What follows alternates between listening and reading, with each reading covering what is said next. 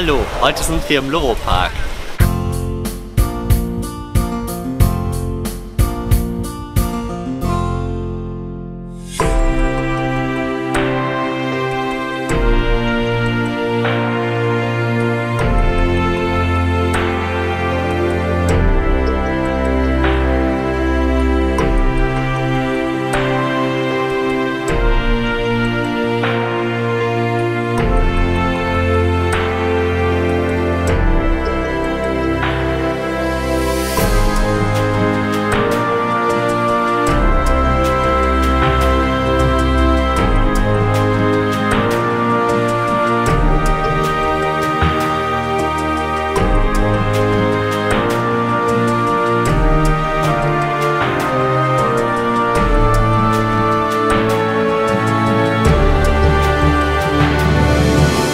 So a lot of people know that we train with positive reinforcement.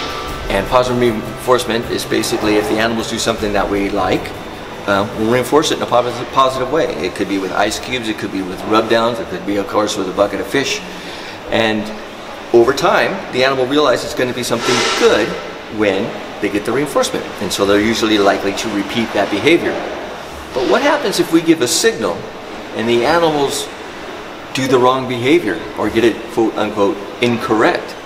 Obviously, if we gave them fish or reinforcement for that, they'd be very confusing and they wouldn't be able to tell the difference between the signals because they would just be doing what they want. So I had to come up with a way to communicate that behavior that you just performed was not correct. So we call that, we give them an LRS, stands for least reinforcing scenario. And basically what it is an opportunity for the animals to be calm and relaxed. So if they do something incorrect, instead of getting frustrated, they know that they come back, my body, just for a brief 2-second pause, maybe 3 seconds, that's an LRS. And basically it gives the animal another opportunity to be correct because in response to the LRS, if they're giving me good attention, they can get reinforced. So imagine that. They can jump incorrectly and still be positively reinforced. And we're able to communicate with that LRS.